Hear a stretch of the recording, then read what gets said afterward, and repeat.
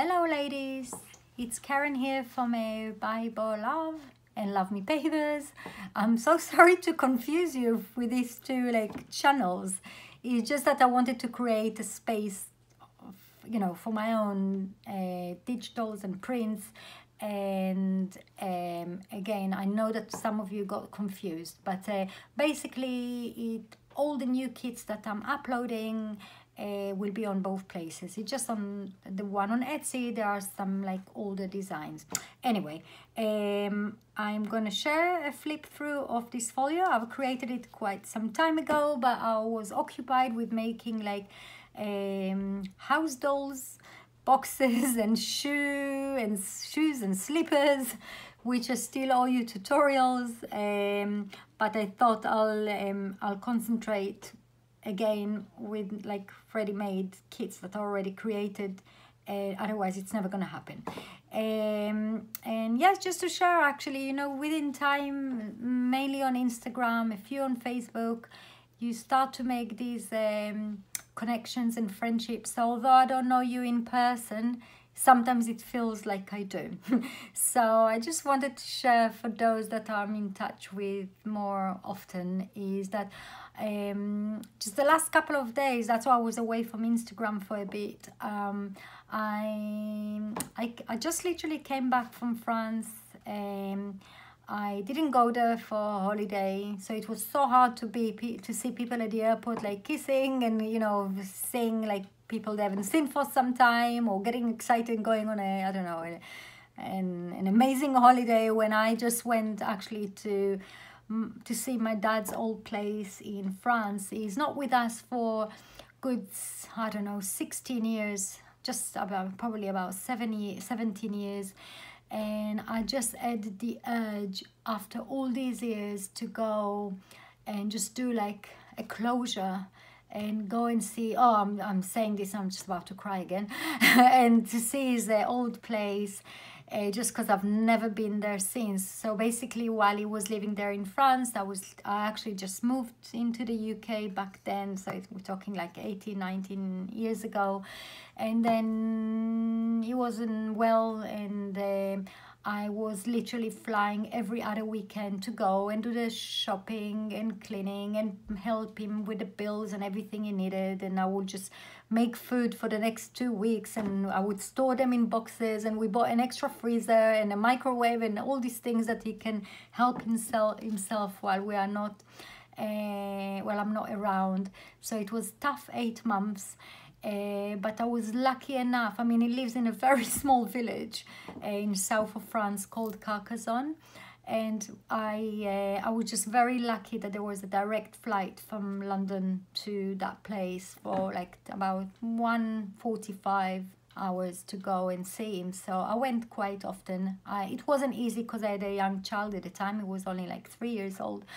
Anyway, so then he passed away after 8 months, and I never went since. I just couldn't face it. And I don't know what happened to me. On Monday evening, I felt I think it was this Father's Day that hit me after all these years. So I decided to go and see his place. So I went on a flight, and once I arrived to town, I booked an hotel, an Airbnb room for the night, and my feet just took me to his place. I didn't even bother about to put my stuff away and get organized or anything. So I went there. I didn't plan to do it this way, but I just couldn't resist.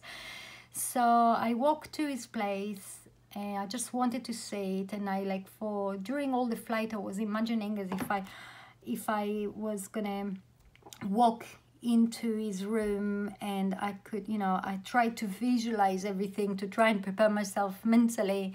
So I'm arriving to the place, and even though it was 16 years ago, I remember it as if it was yesterday, the place was not there. So literally they just took the thing down, built something new instead. And I was just I was in such a shock that I just stood there looking around me and just could not believe, one, I made all the way to see that, and then it's not there. And then people started to approach me. They had no idea, because I stood there for good 10 minutes. I had to take it in. and they started to approach me. My French is not great, and Google, then they all wanted to know what I was looking for and what I'm doing there. It's a small village, not exactly a village, but it's a very small town. And then they, oh my God, I wasn't going to go into all these details, but now I told you the story, I must finish it, right? So I created such a drama that I didn't create it myself. They approached me. They wanted to know what this crazy woman standing there with a luggage and staring at at a block of flats. So then they tried to use Google for translation to confirm to me that my dad's place is not there anymore.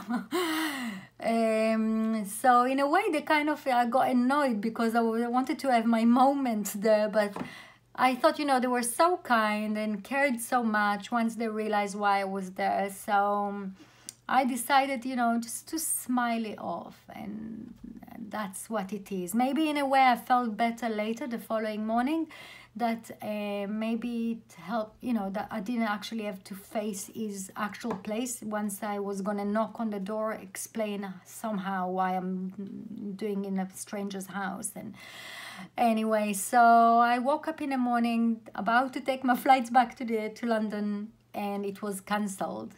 So then I had to spend an extra day, which was hard, but I had to spend an extra day there looking for another flight, which I managed to find in another town. So I had to travel to another town, wait for good 13 hours at the airport to finally be back home yesterday. So that's my story. I'm just sharing this because it's been really, really hard, and this morning was difficult for me because I tried to take everything in, like what's going on and why dad's place is not there anymore, and that's a piece of history is gone, and then I thought I just must dive straight into work and speak to you and share this with you. I actually didn't tell anyone else from, in the family that went there. I'm actually telling you, I didn't tell my family. So this is me sharing this with you. So sorry, I never meant to spend that long explaining this. So I'm so sorry. I'm gonna share this folio with you. I'll just mention that I had a few requests on via Etsy from those who are just starting out, and because I'm not actually making a full tutorial, like from the beginning with the sticking and the folding, just to spend a couple of minutes more explaining which kind of paper I'm using and how exactly I'm sticking things, and so I hope you don't mind. I'll spend a couple of extra minutes going into like small details. So there you go. So it's a folded folio, and oops. So it opens like this, so it's quite long. You don't have to, I mean, if you want yours shorter, you can always cut it here or there and don't include this extra bit if you don't want the full closure. So it folds like this, and basically it comes with one page for the folio, then it comes with the extra two wings on the sides. So you can see I stuck them actually, a second. Yeah, put a pocket around that so you can't see.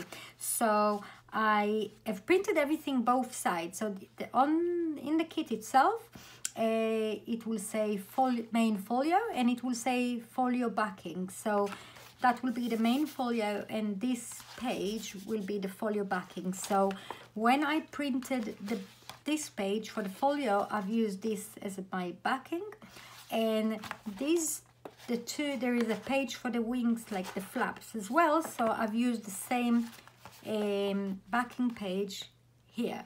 So it looks all kind of one long big piece. And then what I've done, I've stuck the flaps onto this side, and I cover them with pockets, like large pockets, so you can't see the joining part. And I think I've done the same here. So here I don't think I've used the pocket. I just printed an extra page of this, of the backing page, and I trimmed the piece in this size just to cover. You don't have to do this. You just say, I had this piece anyway, because I usually print few extra pages so I can decorate it all like with matching. So it's all kind of matching. So that's about the actual folio cover.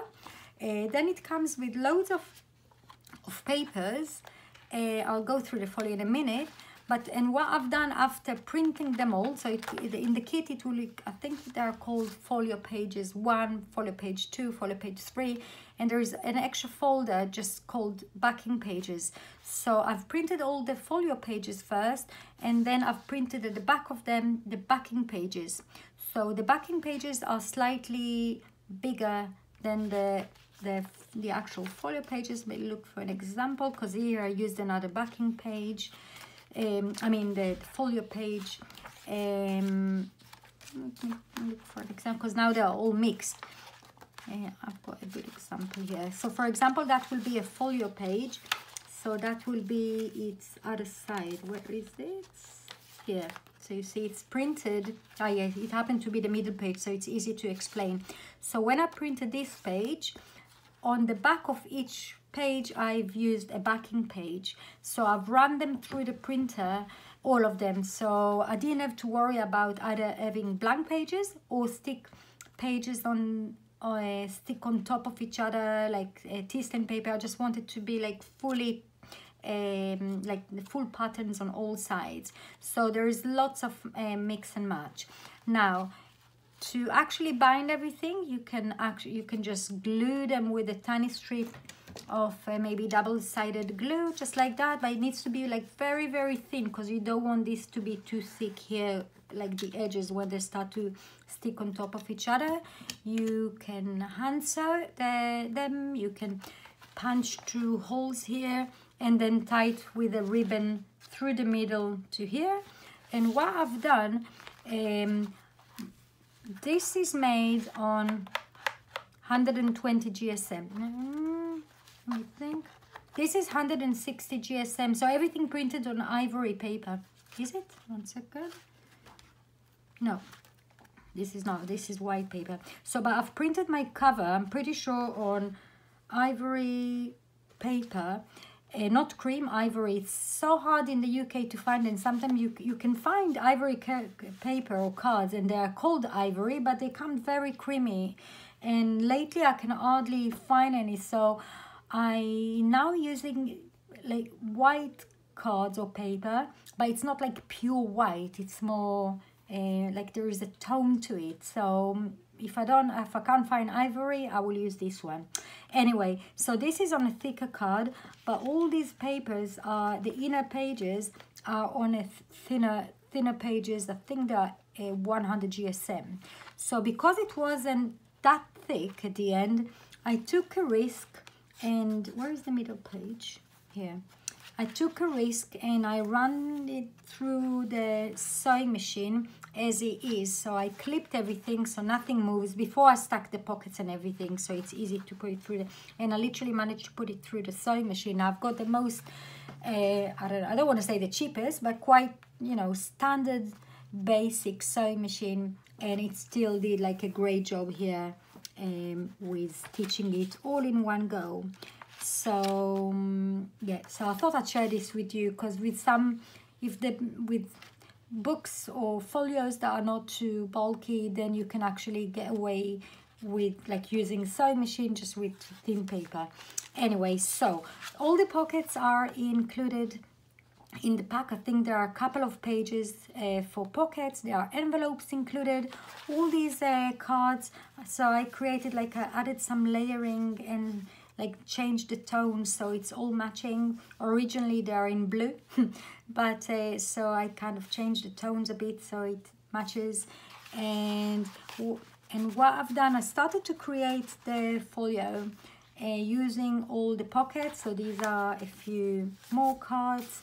You can use them actually as postcards as well, or even like if you create like small journals, then you can use these as well as book pages. Let me think what I wanted. So it's another one, an extra card, an extra card here. Now because most of the pages are quite busy themselves, then those ones I didn't want to add much to it, because I just wanted, you know, that you can see the full design. Those that are blank, which are the backing pages, these are the ones I've decorated. Yes, so these pockets come as well. So these are all the, for example, all the extras that I have.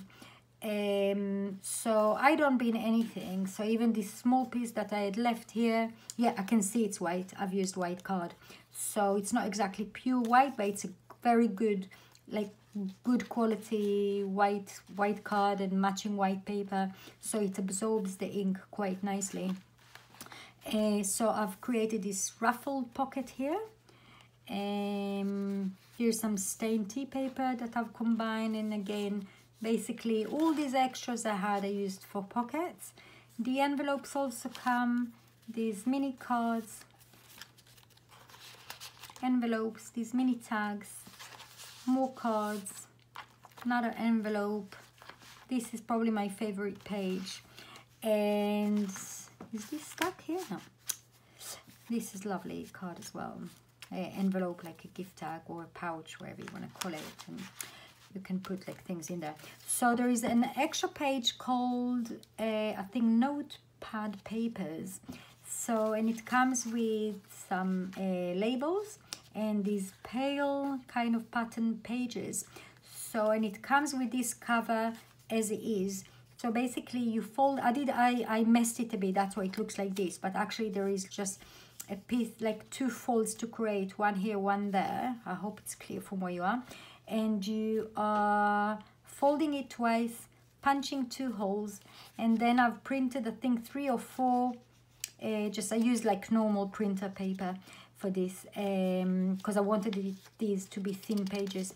I've printed a few of these, few pages, because there are, I think, 3 or 4 designs on each page. So there is one design, there's just a lined one here, here's another one, and I think I've mixed and matched them.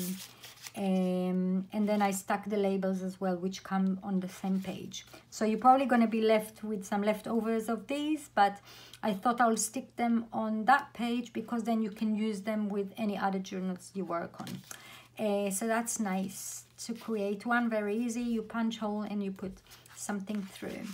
Then I'll go into just explaining all these extra bits here. So basically I'm just, with all the scraps that I have left, as I said, I never bin them, so I just will start layer them on top of each other, and then sometimes we'll add fabric, sometimes I won't. So basically this is, I believe, tea stain paper, which I embossed, an extra leftover card, and here one as well, and here as well. I had this mini piece. I believe that these mini pieces that you see, even this one here and this one here, is when you trim the backing page, which was printed on the back of the folio pages, then you are left with all these leftovers when you trim around because they are bigger. So I basically, when I trim everything, I put aside these little bits. And then at the end, when I finish my folio and I've got some empty areas, this is when you can start sticking them on top of each other, and it's just a lovely addition to it. Even these bits here, it was, I believe, on a bigger piece of card, and I just looked for areas where they were printed, not just a pattern, and I'd use this. Here I think it's a tea, yeah, that's a tea stain paper which I embossed, and I had a few of these, so I thought I'll just add this here because the color was matching. And I think, a second, yeah, these are just again extra bits that I filled. These are from leftovers as well, these mini pockets. And I missed that page before. So all these little ones, these like mini cards. I probably need to think of a way to decorate it a bit more, but for now they are just all in here. I had some space, like room left on the page, so I thought I'll create, because it comes in this, like there are a few of these cards, so I thought I don't like empty spaces, so I will always add with something. So these are here, and that's it really. This is, I think, tea stain paper. I've used lace throughout. Must be something in the envelope. Yes, of course. So just, I think, a piece of paper that I've left from one of the pages. So have I stuck this bit here? Yeah, good girl. And even the envelopes are printed both sides. You don't have to do it, but I don't like to see blank areas. So it was easy when you... No, actually I didn't. I can feel it sticker. No, I think I forgot to print it on the other side. So then I've printed the second page of this, of one of these folio pages, and I've just stuck a piece here and I trimmed around. And I'm sure that I've done the same here. Yeah, so that's just a piece of paper. So you can use any scrap paper that you have if you want to do double-sided. You don't have to do from the same kit. Oh, that is sticking here. Let me do it now. Sorry. Hoppa. And yeah, same here, stuck something. Yeah, I think I said it, sorry, Karen, memory. And must be something here, of course. Yeah, so here I've got another piece here, and I put just lace below, and yeah, and that's it, I think. Sorry to make it so long. This is just a gift that, which this one, I think it's coffee stained. Yeah, I made this probably, I don't know, 11, 12 years ago, and I still have so many of them. I got excited when I discovered this coffee stained method, or yeah, before the tea staining. So I made, I think, a batch of, I don't know how many, and so I have many of these. And that's it. I had this little piece here which I've added, and then oops, oh, that's not good, got stuck here. And this piece, let me, oh no, it got stuck, it's stuck here again. I've just layered and layered and layered, because this is basically the front of the folio. So I just use, let me see, because someone asked me how many layers I'm using. So that's 1, 2, 3, 4, 5, 6, 7. And then it creates, like, it gives it like volume, and it's not just a card stuck. So I think it's like a mini topper, I would say. And then I found somehow 2 pieces of ribbon, like silk both sides, which I like, but I had just 2 small pieces. So I did a very bad job of stitching them together. But after, and you know, but it's here now, so it's gonna stay like that. Thank you so much for watching. Sorry for making it such a long one. I wasn't going into so much detail, but once I started, then you just can't stop in the middle, can you? And I will upload a link to this kit in the description, in the comments, sorry. I'll put to both shops, so wherever you feel like buying. Thank you so much for watching.